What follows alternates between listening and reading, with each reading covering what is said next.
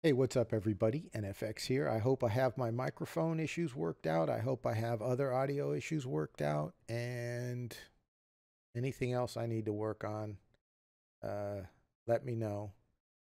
Um, I haven't been making videos on the regular for, you could say, for decades. Well, a decade, for a long time. Let's put it that way.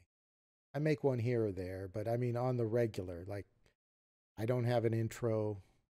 I don't really have a style anymore in terms of, uh, how I present things.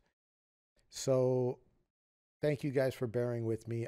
I don't want to be, um, I'm not trying to be in the game, as it were.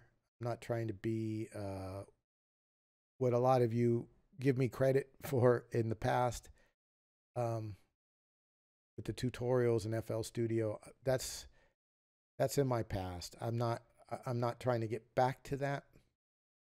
But in my general nature, I like to help people, and that's what I'm doing. So I'm not going to have fancy intros or anything like that. I'm just going to start the camera, say what I got to say, hopefully not do too much editing, and give you guys good information.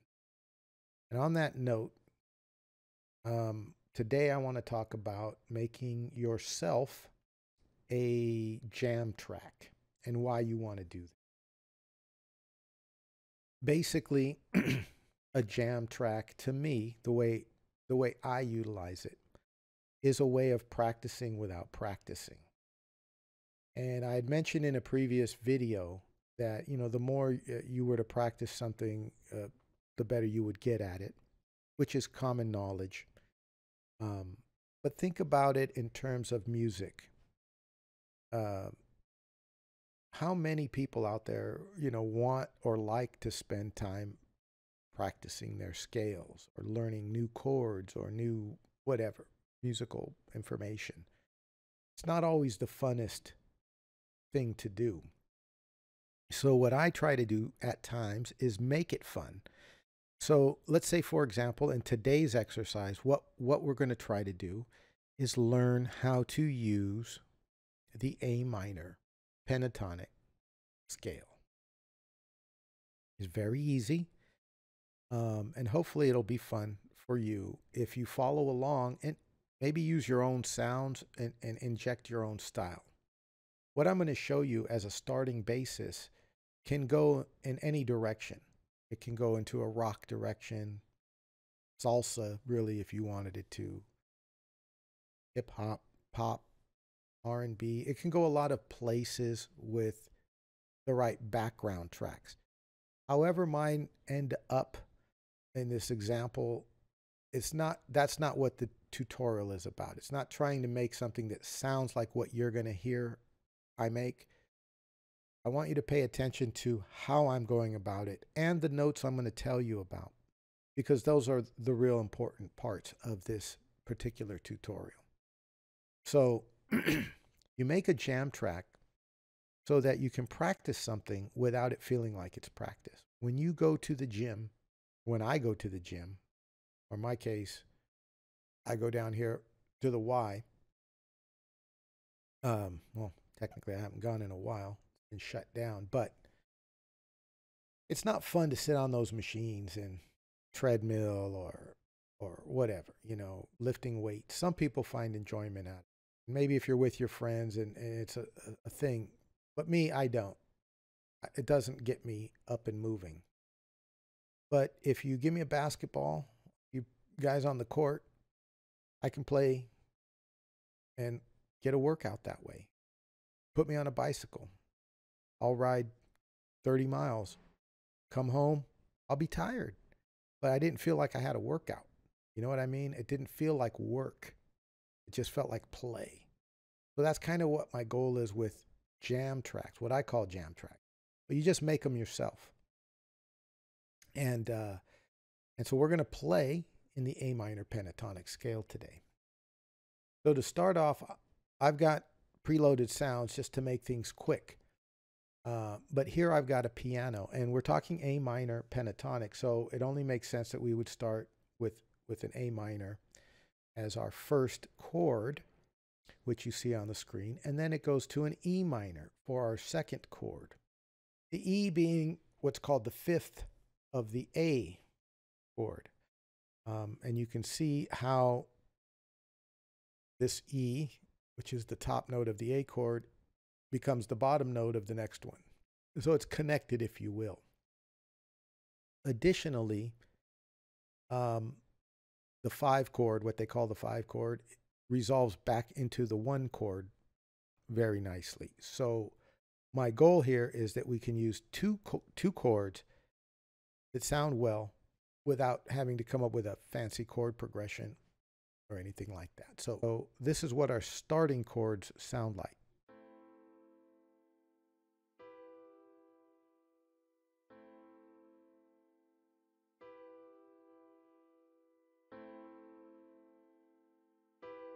So this could go in a lot of directions already. You might want to do 808, maybe just some hi-hats, who knows. But as a bed of sound, that can go all over the place. Now we're going to add a few elements to make the background track a little bit more interesting and vibey. So we're going to add a bass line. The bass line is A, E, pretty much. You see these little notes I've thrown in here. By the way, thank you to those that helped me get my colors straight. Neffers particularly. But anyway, I've highlighted kind of the accent notes. So I'm going to mute those. And then when I play this, you're going to see it's just A and E.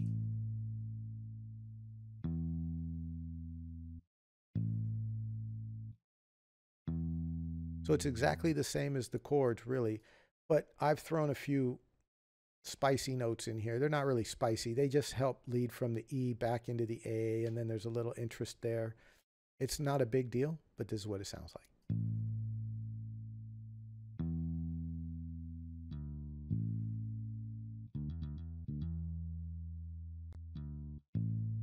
Okay, so it sounds a little busy in that one section, but trust me, once it's in the mix, it's not going to stick out, I don't think. Guitar part, again, it's fairly basic. This is that guitar plugin I like using, but I'm hitting the chord on the ones. If you look at the C6 here line, this is showing you when I'm strumming the down strum, the C sharp 6, which I've now highlighted, those are mutes. And then up here, these little now highlighted notes, those are little picked notes that just I threw in again to provide a little tiny bit of interest. So this pattern sounds like this.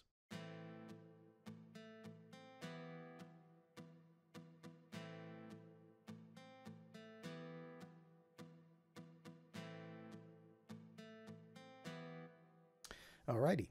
And finally, the drum track. The drum track, again, is very basic. You're not trying to make any one of these parts that interesting, okay? These are just all to be background parts. So I've got the kicks here on the ones. I've got the snares here on the 2s and 4s. And then I've got a combo shaker tambourine type pattern and hi-hats and open hats up at the top. Sounds like this.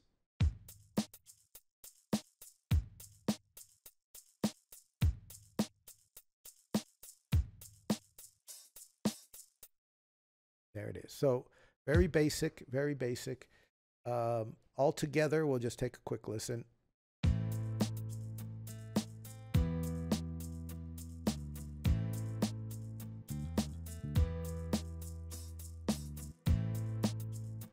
Okay, so that's what we're starting with. Now, we're going to get into the nitty-gritty.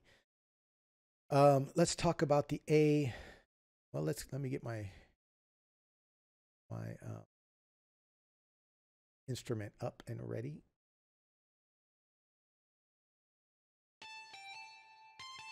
Okay, now let's talk about the A minor pentatonic scale. I'm going to bring up a picture. There we go. which is showing you the keyboard kind of highlighted with the blue and the letters indicating the note that's in the scale, called the A minor pentatonic. I'm not going to go through all the details on how that gets created and named and yada yada, but the pentatonic part simply means that there are 5 notes that we need to be worried about. In the A minor scale, there are more than 5 notes. In the A minor pentatonic, there are 5 notes. There are only the 5 notes. So even though B is not listed there and F is not listed there, they could technically be in an A minor scale, but we're not focusing on that, okay? So we're dealing with A minor pentatonic. So we have the A, the C, D, and the E. Oh, that's a little too high. Let's bring that down. We have the A, the C, D, and E, the G, and then back into an A. Okay, so that's a repeating pattern. Those of you know how a keyboard, MIDI keyboard, piano keyboard works, you know that's a repeating pattern. And the way I might approach this, by the way, is when you're looking at a MIDI keyboard, for me, I visualize the good keys, so to speak. Kind of like you can see that picture where the quote, the good keys are blue, and they even have their little letter next to it for the note name. I kind of try to look at that and then look at my keyboard and say, where are those? How are those related? Yada, yada, yada, right? And in this case, it's fairly simple once you recognize how a piano keyboard has a repeating sequence of 3 and 2 of the black keys. You could see it as 2 and then 3, 2 and then 3, 2 and then 3, 2 and then 3, or 3 and then 2, depending on how your keyboard's set up. But the basic is you have a repeating pattern, 2, 3, 2, 3 when it comes to the black keys on your keyboard, right? On your piano keyboard. So if you look at that though, anywhere, let's focus on the A minor pentatonic, and we can look at the G and the A, okay? The G and the A fall kind of what you might look at as inside the 3 pattern. You see what I'm saying? Like there's the 3 black notes that are together, and then here 1, 2, 3, but what I might say inside of those on the white keys are the G and the A. So now I can physically look at my MIDI keyboard, and I can see with my eyes where the 3 pattern is. And because I can quickly identify all the 3 patterns on my keyboard, I know those 2 notes inside of the 3 pattern are good. So I can quickly identify those notes up and down the keyboard. Easy. Apply that same logic to the C, D, and E. Now, if we look at the C, D, and E, they're kind of patterned around that 2 black key block, right? So what I can do is my brain will look at that and go, oh, everywhere I see that 2 block of the 2 keys, I can play those the 3 keys right below there. So yeah, I'm using my eyes. I'm not doing it from any memory of how to place my hands, okay? I'm not that talented. But I can quickly identify how to hit those notes, okay? There's only 5 of them. It's easy. So that's step number 1. Now, I'm going to hit some random notes while the track is playing. And I'm not trying to play anything impressive. I just want you to hear how the notes don't sound out of key, okay? So we can at least establish that. We can then riff with these notes.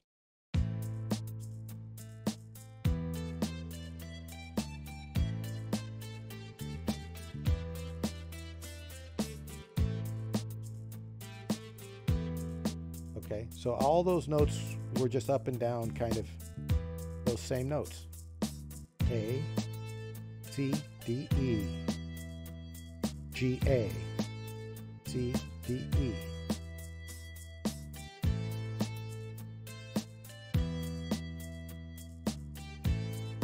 Okay. Now, if you take that and just try to imagine patterns, rhythmic patterns, as well as note patterns, but a lot of us are more rhythmic first and then note oriented. And what I mean by that is you might play this,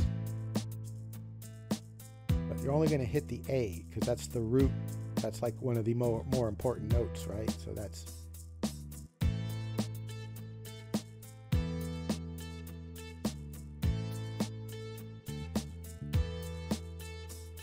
So I'm just playing a repeating rhythm. You could change it up.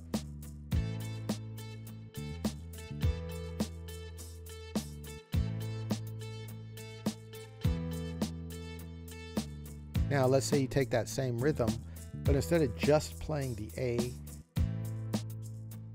you throw in another note. But it's the same rhythm, right? So our rhythm reminder is this.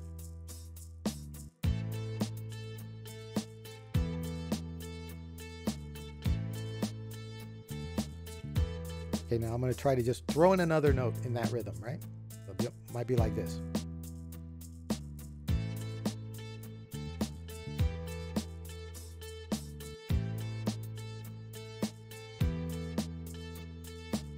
It's just one other note, but the rhythm is the same.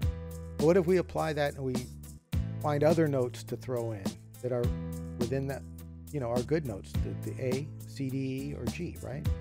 We'll start with the A again.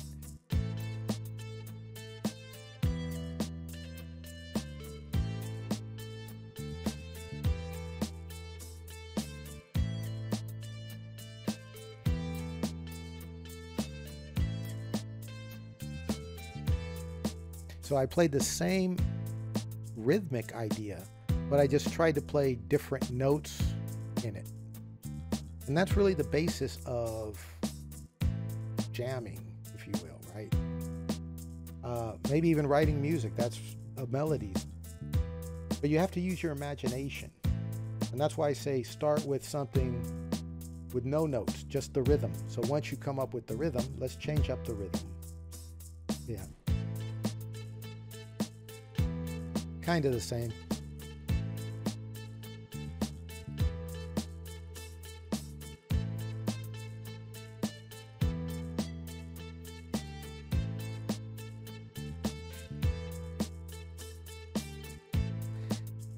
So you just, I don't know, you just try to sculpt it out from there, sort of thing. Let's say you just go crazy.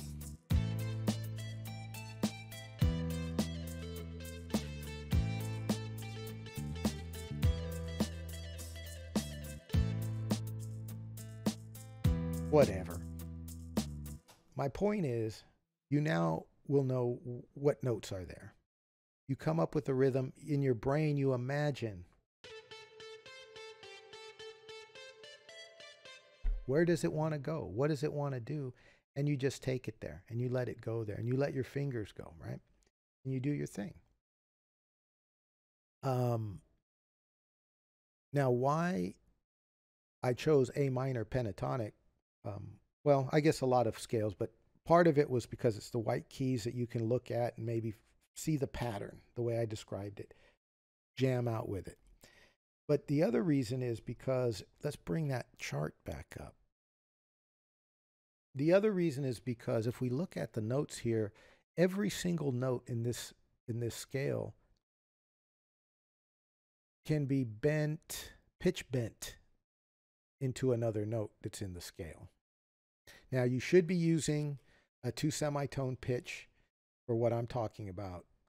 I did a tutorial not that long ago on diagnosing your pitch wheel issues and using the pitch wheel, and I cover some of what I'm about to say.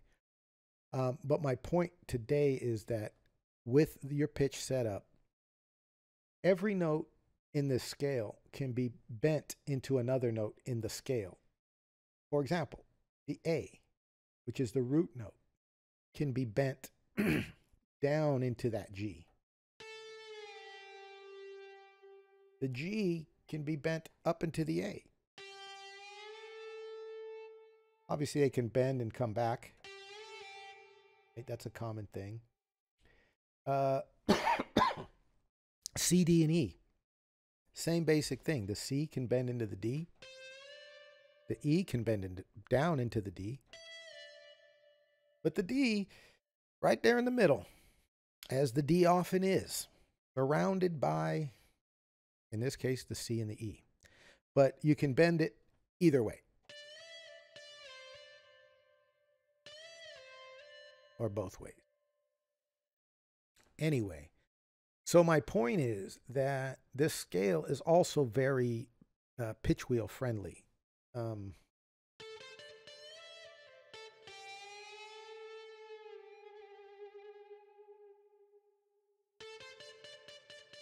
One thing I like to do is hit the note. Wait, like go to the note. Right there, right? That D. And then I'll bend that. Dweep, right? Dweep, right?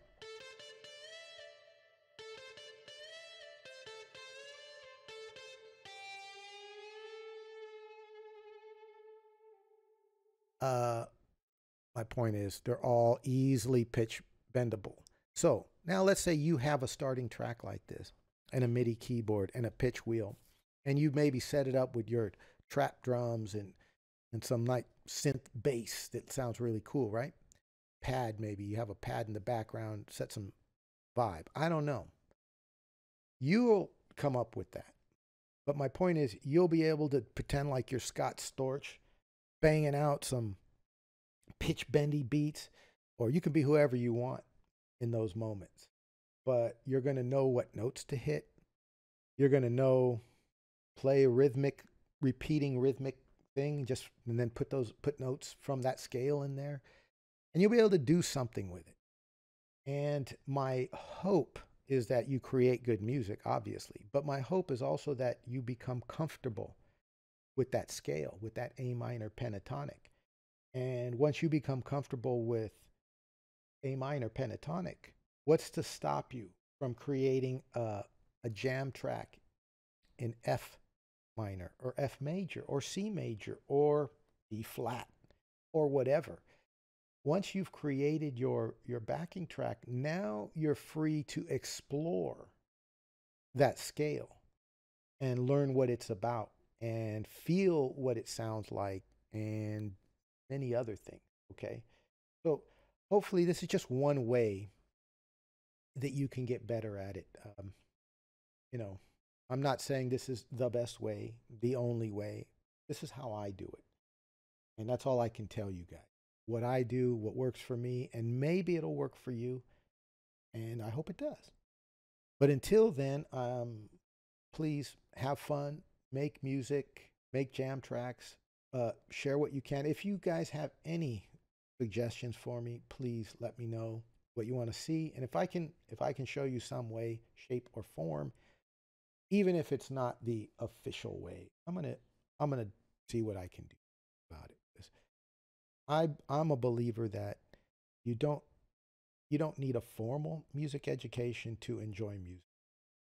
It helps. If you're going to be a professional, it really helps, and you should take it that seriously. But if you're like me, you just make music for fun. Practicing your scales is probably not something you're going to spend your time doing, but practicing a jam on a scale, hopefully that you'll do. The cool thing about that is when you get pretty decent at it, then you can pretend like you're one of these guys like Mark Rebellet or Reggie Watts, or having trouble thinking. I think Dub FX is another guy who basically they take these loopers, right? They're doing the same thing. The only thing is they're just doing it right in front of you live. They're looping two, 3, 4 chords. They're taking a simple bass and just looping that. Then they're able to sing and do, they have talent and skill, obviously. But at the core, they're doing the exact same thing. Okay? Exactly the same.